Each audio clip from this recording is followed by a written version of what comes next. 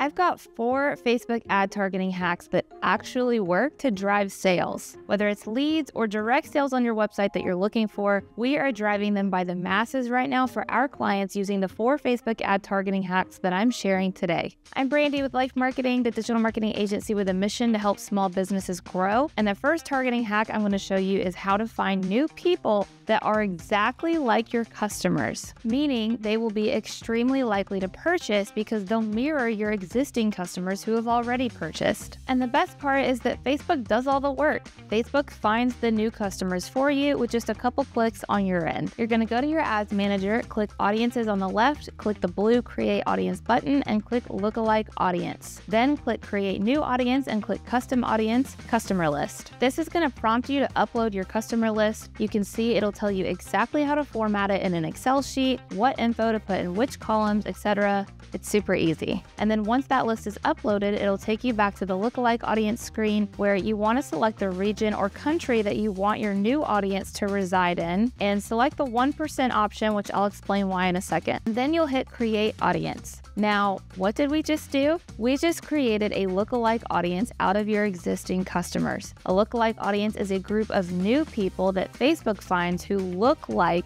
your existing customers. Facebook's AI finds these people based on behavior patterns, demographics, and more. And you can see we use it in almost all of our client campaigns for the simple reason that it works. It's one of the quickest, most profitable cold audiences you can target. Cold meaning people who have never heard of your brand before. Now, there are a couple things to keep in mind with this. You want a minimum of 1,000 customers or more as your source audience to create a lookalike audience out of. Anything less than that, and you're not as likely to get a strong lookalike audience because Facebook doesn't have as much initial data to go off of. You also always want to choose the 0 to 1% range like we did, because with that toolbar, you're choosing how closely you want your new audience to match your source audience. Smaller percentages more closely match your source audience, while larger percentages create a bigger, broader audience. So pick the 1% range to ensure the lookalike audience most closely resembles your source audience, aka your customer list. People in your source audience are excluded from your lookalike audience, so if you were worried about that, there's no need to be. Also, if you don't want to manually upload your customer list, you can select your Facebook pixel as your lookalike source, select website as the event source,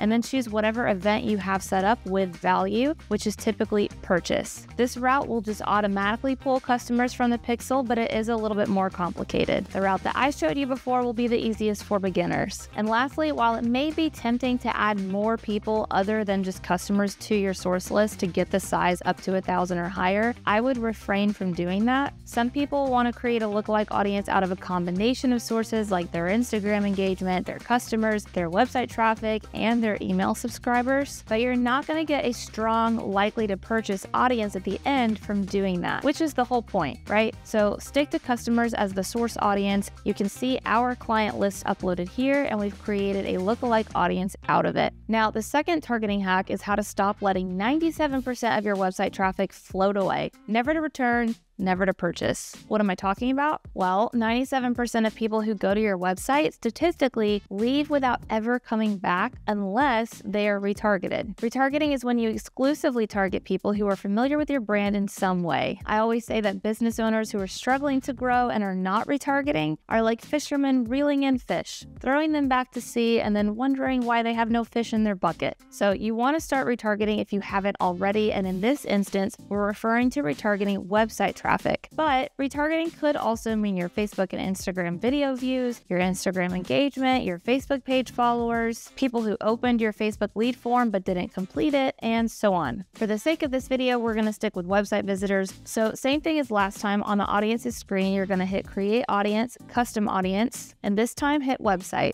Make sure your pixel is selected, choose all website visitors, and then choose your audience retention, which is how many days you want people to remain in this audience before they're removed. And the maximum time you can set is 180 days. So just think about your sales cycle and choose the number of days that makes the most sense for you. Then name your audience something clear and recognizable to you, like website visitors in the last 30 days, for example, and hit create audience. You'll now be able to select this custom audience in the ad set level so that you can retarget your website visitors and get them back to your site. But there's one more thing you want to do before you hit publish on that ad set, which brings us to the third targeting hack, how to avoid asking existing customers to become customers. You don't want to waste advertising dollars trying to convert people who have already converted. And even if you're in the e-commerce world where you are seeking repeat purchases, you typically want to avoid targeting recent customers within so many days of their purchase. So back to the audience screen, click Create Audience, Custom Audience, and you can go one of two ways here. You can select Customer List, which will take you to a screen that you're familiar with at this point, where you manually upload your customer list. The only issue with this route in this instance is if you choose this method, you'll need to manually re-upload your list every so often to ensure that all clients and customers are accounted for. So the other option here is to select Website,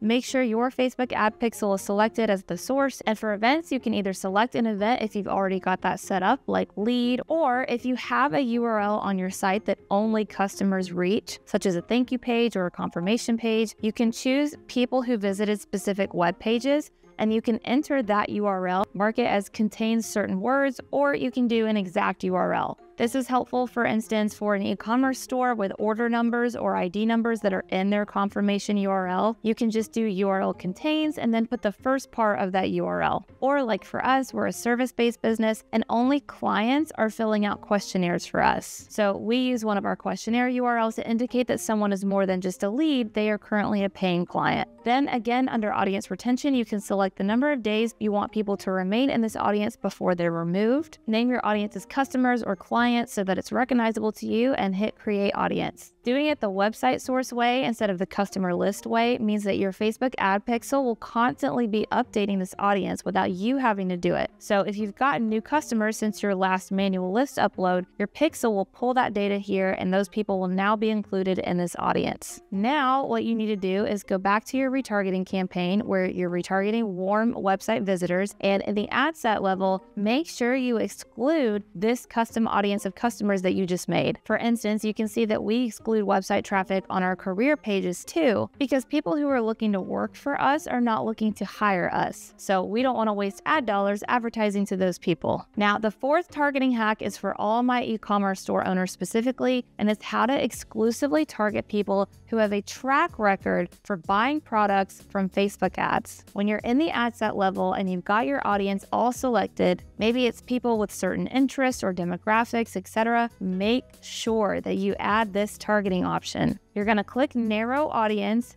and you're going to search for Engaged Shopper. An engaged shopper is someone who has clicked on the Shop Now CTA button on a Facebook ad in the last 7 days. It's a behavior and not an interest. So these people have a history of shopping products advertised on Facebook. And the reason you need to click Narrow Audience first is because if you just lump this targeting option in with the rest of them, it's an either-or situation. It may show your ad to an engaged shopper that doesn't meet any of your other main targeting criteria, or vice versa. Whereas this way, you're saying, in order for someone to see this ad, they need to meet any of my other criteria I've got in here and also be an engaged shopper. That's why when you click Narrow Audience, it says and must also match right there. So make sure you're adding this into your cold ad sets to qualify the people that you're targeting and get your overall cost per result down even lower.